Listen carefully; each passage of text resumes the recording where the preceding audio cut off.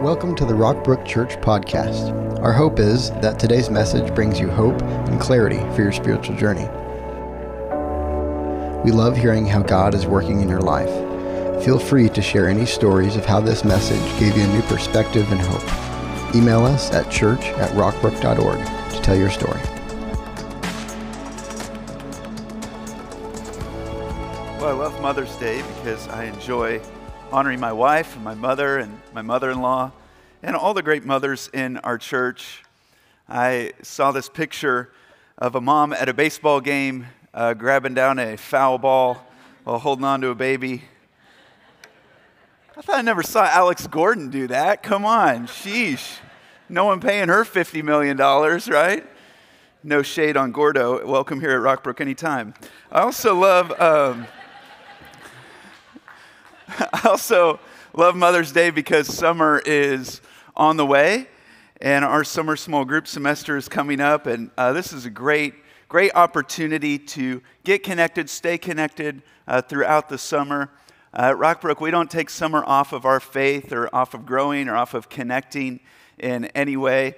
And so many of our summer groups are learning what the Bible has to say about serving as we gear up for Serve Day in July. And you can preview our list of summer groups at rockbrook.org/connect or in the app. And I just encourage you, we give this encouragement from time to time. I know summer can be busy, might be traveling or different things happening. But just stay connected as much as you can. You know, there's no problem with signing up for a group. And if you can only make it a few times or just Serve Day or whatever, that's fine.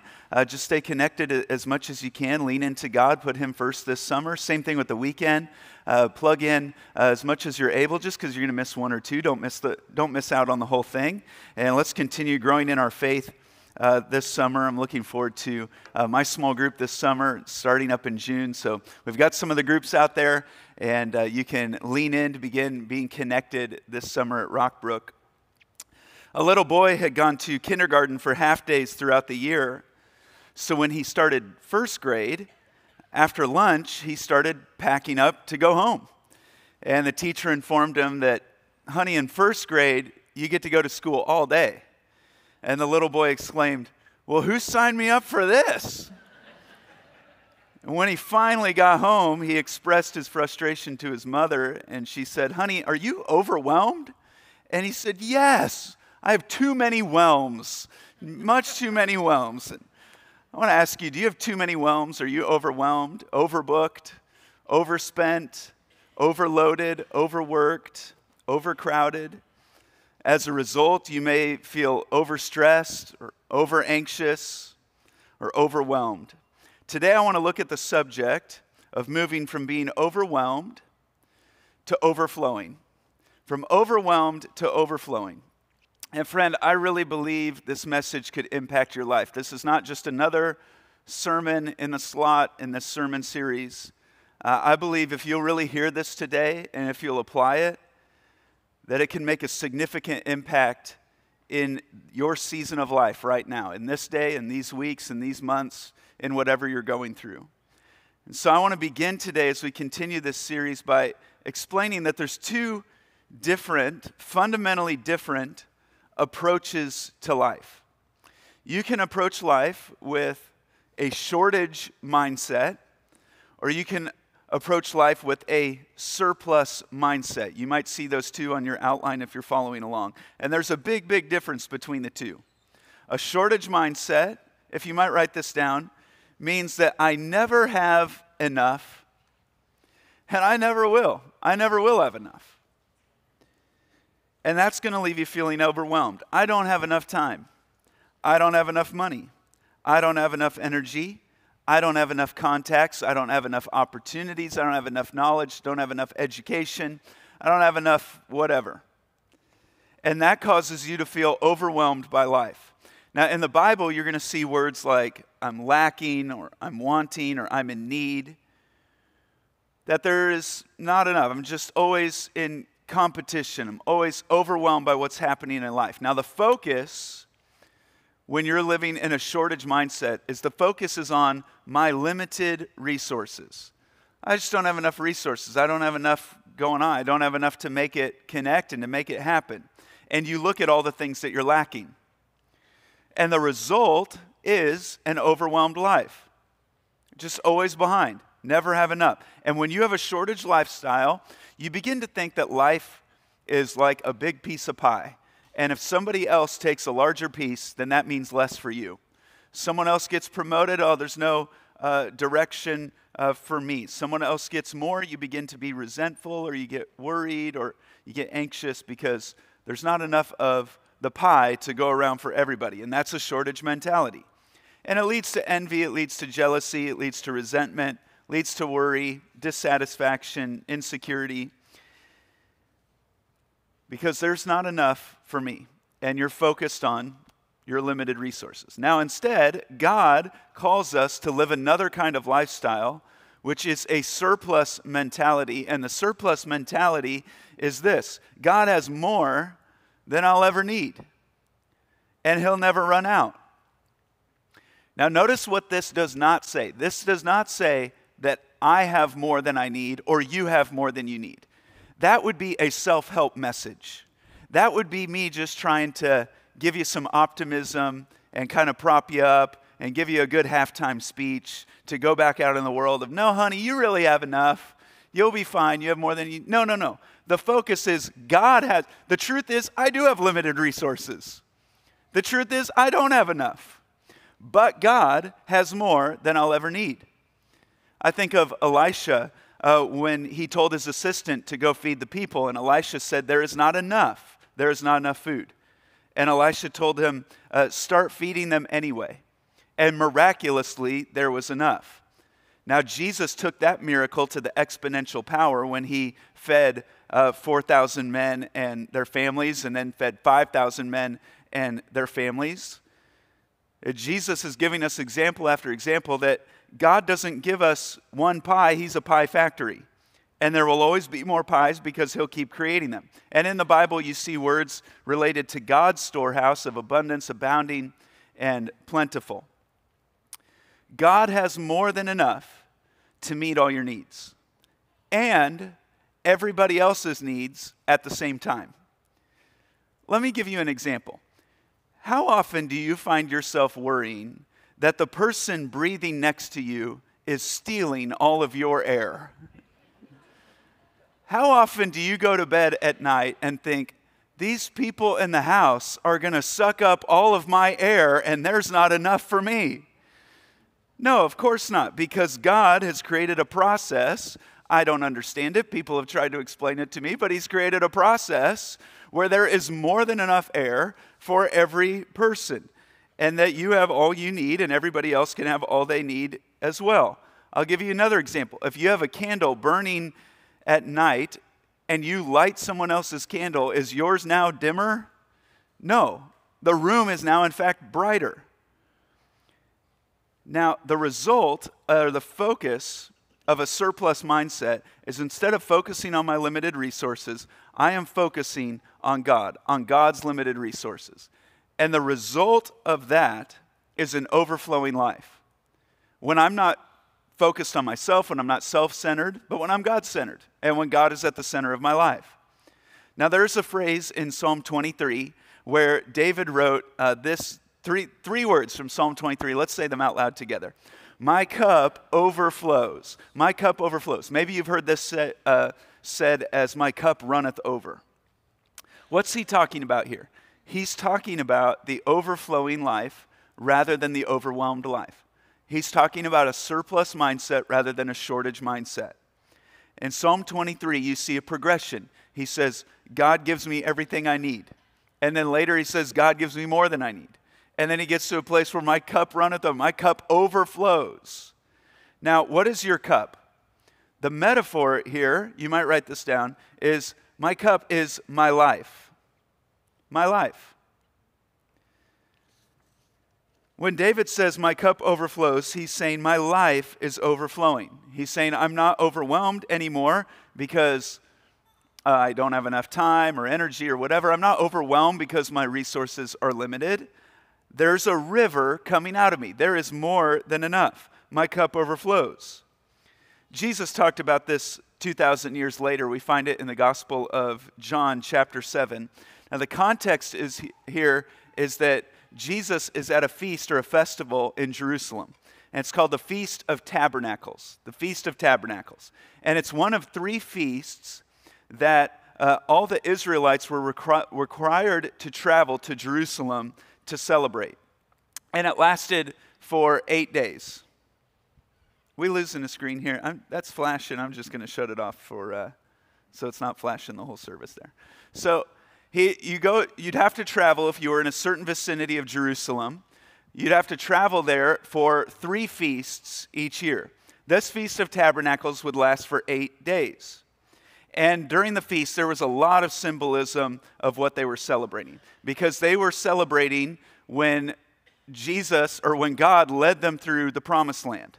And as we studied before, they would set up the tabernacle and worship at the tabernacle, take down the tabernacle, move it. All the Israelites were in their encampments and they were sleeping in tents. So actually people would move out of their houses for 8 days during the Feast of Tabernacles and live in tents as a reminder of Jesus or of God bringing them through that.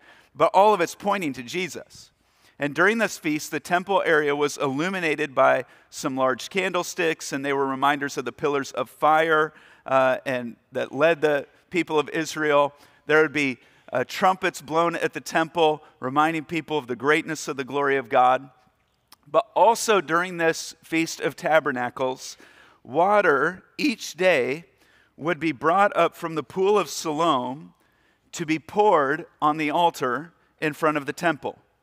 And it was a reminder of the water that flowed from the rock in the desert to miraculously supply the needs of the Israelites during the Exodus. And so in John chapter 7, you see Jesus and his disciples at the Feast of Tabernacles and several different things happening, several different teachings that he makes. And he's teaching that the water that poured out to quench the thirst really represented, what it really represented is the journey through the wilderness, yes, but it's looking forward to a promised kingdom and a promised Messiah. And so we'll go all the way to verse 37 that says, on the last and greatest day of the festival, Jesus stood and said in a loud voice, and some translations translate this, that he shouted out to the crowd. There's probably 50,000 people on the last day of the festival outside the temple there when the water is brought up to be poured on the altar. 50,000. So just imagine this scene, imagine the drama. Jesus Christ stands up, he shouts at all the people, and this is what he shouts out. Let anyone who is thirsty come to me and drink. Whoever believes in me, as Scripture has said, rivers of living water will flow from within them. And then John adds on, he's writing this much, much later, and he adds on commentary to what Jesus is talking about. He says, by this, he meant the Spirit, whom those who believed in him were later to receive. Up to that time, the Spirit had not been given, since Jesus had not yet been glorified. So what's he talking about here? He's talking about the same thing David's talking about. My cup overflows. That God is the source of my life. And he says, anybody who believes in me, who really believes in me, will have rivers of living water flowing out of their lives. Living an overflowing life. Now where he says at the beginning of verse 38, in fact, Jamie, let's go up one slide and look at that. When he says, whoever believes in me, that word in the Greek is the word pisteuo for belief. Pisteuo.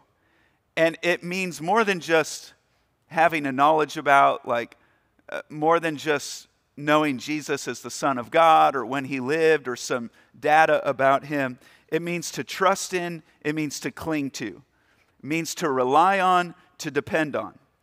And he says, if you really depend on me, your life is not going to be overwhelmed. You're going to have a river of living water flowing out of you.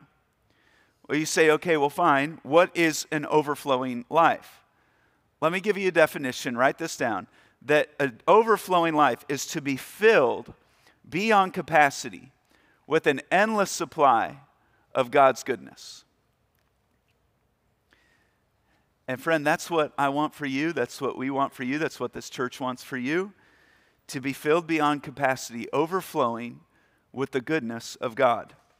That's what an overflowing life is all about. To continue on in Psalm 23, it says, "Surely your goodness and love will follow me all the days of my life, and I will dwell in the house of the Lord forever." Now this illustration, this metaphor of this cup in your life, my cup overflows, the Bible uses it all throughout Scripture. And it talks about having a cup of joy, having a cup of blessing, having a cup of hope, the cup of salvation, on and on, that God wants your life to overflow with joy, hope, blessing, salvation. Why? Because God is good. That's why. Friend, anytime you doubt the goodness of God, it's just going to lead to more trouble in your life. You're just going to compound worry, and you're going to compound the problems in your life. This is why God says, in love, He says, as your creator, I want you to trust my good plan for you, my good instructions, my good principles, my good way. And if you trust His principles for every part of your life, for your body, for your money, for your energy, for your reputation, everything you have, if you trust His goodness, it will not compound the problems. It will not lead you to be overwhelmed. You'll be overflowing. But listen to this. Anytime I disobey God, so God says, here's the principle, here's the way, walk in it. And I say, no, I'm going to do it this way. At that moment, what I'm doing is I'm doubting the goodness of God. That's the fundamental problem. Anytime God says, here's the way, and I take my own way, I'm saying, well, I think I know what's good for me more than you do. And I think that I'm more good than you are. And at that point, I'm doubting the goodness of God. And anytime that you doubt the goodness of God, you're making a fatal mistake. Because God knows what's going to satisfy you, what's going to quench your thirst ultimately, more than you do, more than I do. When I think I know what's going to make myself happy, and I'm doing something different than the way God says to do it, I inevitably end up more overwhelmed. Now, I want to be very clear. It's not that when I take my own way, it's not that when I doubt God's goodness, that it changes His love for me. No, the problem is that when I doubt God's goodness, it changes my love for Him. And He says, look, I'm the parent who loves you. I'm the Heavenly Father who loves you. And I'm coaching you in a way. I'm guiding you in a way. And anytime I disobey Him, I'm saying, God, I just really don't trust that your way is good for me. And I think what's good for me is more important than what you think is good for me. But when I continue to believe in Him, continue to trust in Him, continue to trust His way and walk in it, that's pisteuo. That is pisteuo belief, continuing to cling to, rely on, depend on, trust in Him. In Colossians chapter 2, Paul instructs us that so then, just as you received Christ Jesus as Lord, so just as you pisteuo, just as you really believed in Him, and you received Him and you received salvation, continue to trust in Him that way. Continue to believe in Him that way. Continue to live your lives in Him. Rooted and built up in Him, strengthened in the faith as you were taught, and overflowing with thankfulness. So just as you had a faith that came to Him that said, I need a Savior, you come to Him and say, God, I still need you today. And I need you to guide me and lead me, and I need to trust in your goodness for my life. And you keep trusting Him that way, and you will overflow. You will overflow with thankfulness. It's that great for you. And you'll know it's God's strength that's getting me through this. So how do you go from that place, from overwhelmed to overflowing in life? Well, there are many, many ways. There are many, many points and habits and different things I could have given you today that will help. In fact, today at step 2 of the growth track, we're going to teach some essential habits for overflowing living that will help you walk in the Spirit and be led by the Spirit and live an overflowing life. So in today's message, in today's sermon, instead of giving you more habits or more keys, I want to give you one key attitude that's at the root of all of it. That if you will adopt this attitude, friend, I believe it will change. It will change your life. It's that pivotal. To go from overwhelmed to overflowing, what's one key attitude that I need to have for that to happen? You have to go from overwhelmed to overflowing, you have to stop griping, stop grumbling, and start being grateful. It's gratitude. Overflowing with thankfulness, as that Colossians verse said. Now, before we get to more Bible verses, did you know that science has proven this true hundreds of times over? That this attitude impacts your physical health. That complaining is very, very unhealthy emotion for you. That griping is unhealthy physically, mentally, in every way. But gratitude, study after study, has shown it is the healthiest emotion for your mind and for your body. If you want to be healthy, learn gratitude. When you are grateful, it changes the makeup, the outlook of your brain. When you are thankful, it produces things in your brain that you need going through your brain. And so you ought to get up in the morning, and before you talk to anyone else, say something that you're grateful for. Find something. This is in one of our prayer guides in the Pray First book of think of something that maybe you've never thanked God for. You get up and say, God, thank you that she did not breathe all the air and there's more than enough for us, and I'm just going to start with gratitude today. And you just start and watch what it does. Even trying to think of things to be grateful for affects the mind positively. The Bible says in everything that you do, stay away from complaining and from arguing. Why is that? It's because it's the exact opposite attitude of gratitude. Let me ask you this question. When you complain about something, how's that working for you? When you complain about the weather, does that change the weather? When you complain about the way you look, does that change the way you look? When you complain about your spouse or your children or your situation or anything else, does that change your spouse or your children or your situation? And you might say, well, it feels good to vent. Well, crack cocaine feels good too, but it ain't good for you. Not that I would know, by the way. 1 Corinthians 5:18. Read this out loud with me. Give thanks in all circumstances, for this is God's will for you in Christ Jesus. What is God's will for us? People ask me as a pastor what God's will for their life is. And you remember that message? I preached 5 things from the Bible that we absolutely know God's will is for us, and here's one of them. Martin Luther referred to gratitude as the basic Christian attitude. He said he considered it the heart of the gospel. Now, here it says, give thanks in all circumstances. That does not say give thanks for all circumstances. That would be ridiculous.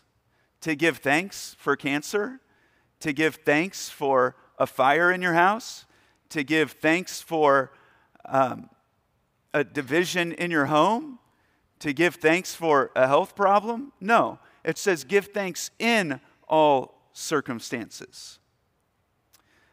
When I read that verse, I remember last summer I was walking in a park on a pathway on a trail in a park, and I walked by this guy who's working, and he's digging a hole right next to the trail.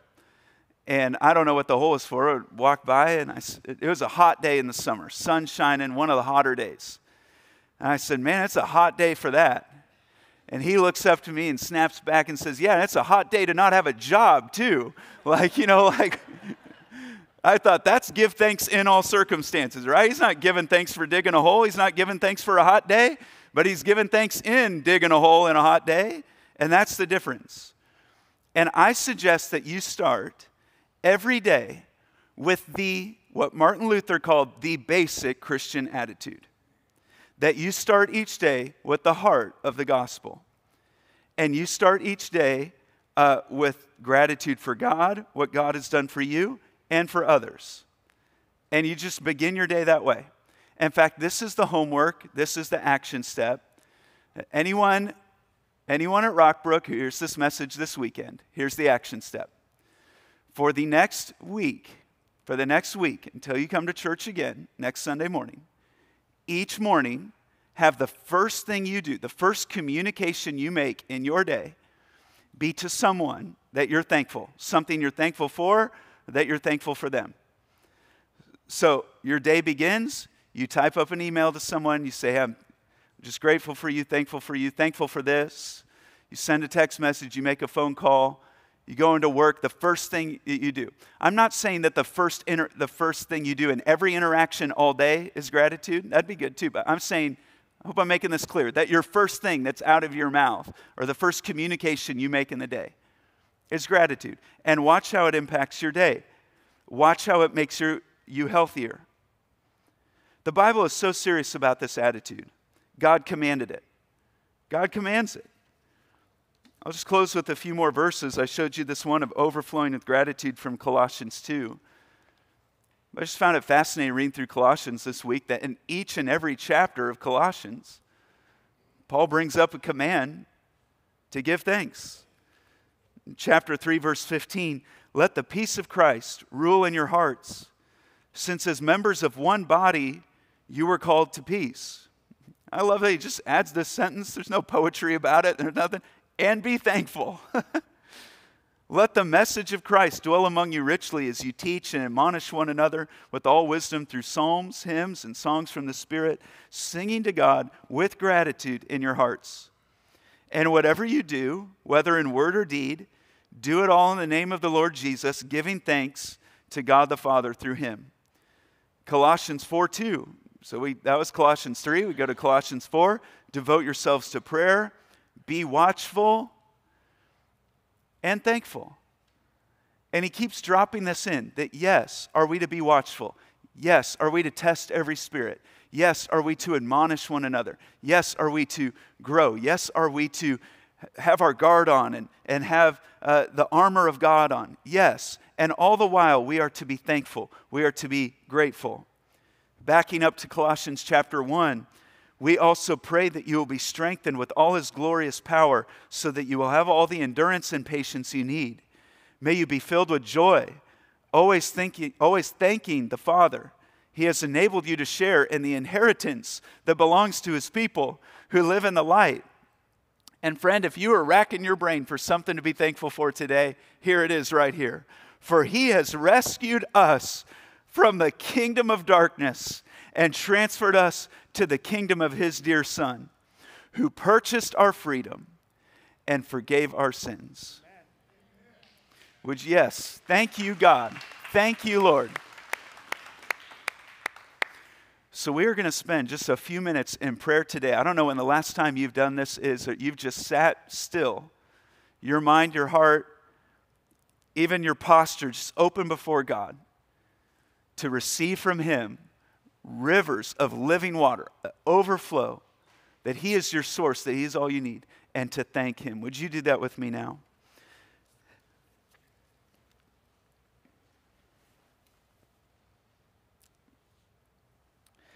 Well, Heavenly Father, we confess to you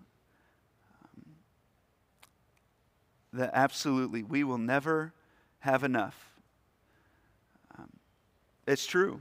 We're lacking, we're wanting, we're in need, and we have limited resources.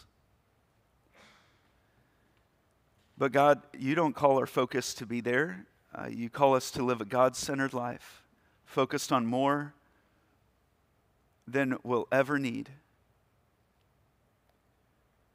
And God, we want to be able to say like David, my cup overflows. My life overflows with rivers of living water. God, we're thankful for your Spirit. We thank you that you fill us. And God, we invite you to fill us again today. God, we want to lean into your goodness. And God, just as we come to you in belief, that pisteuo belief of really trusting in you for our salvation, clinging to you, turning to you, repenting to you. We do that yet again today. And we want to be rooted and built up, strengthened in the faith as we were taught. And God, I pray that this church will be overflowing with thankfulness. That we would go from overwhelmed to overflowing. It can happen in a moment, just simply in a perspective shift. That right now, God, I turn from all the needs and all the wants and all the things to what you have provided. I have been transferred from a kingdom of darkness into a kingdom of light. I have been purchased freedom. God, you paid my debt off. I had a debt I could not pay. I was going to have to pay a life sentence for it. And you stepped in and paid it for me. And you forgave my sins. And you make me right with you. And so God, today, as Colossians 3 says, I let the peace of Christ rule in my heart. I know it wants to. I know you want to rule in my heart. I let it happen. As much as I know how, I get out of the way. And I thank you, Lord. God, give me the strength this week to live out this action step. Just to begin my day, that the first thing that I add into the world, the first thing I communicate into the world and into someone else is going to be this basic Christian attitude of gratitude. It's in Jesus' name I pray, and the church said, amen. Thanks for joining us today. We would love for you to get connected to what's going on at Rockbrook Church. Visit us online at rockbrook.org for service times, small group information, and other ways you can discover your purpose here on earth.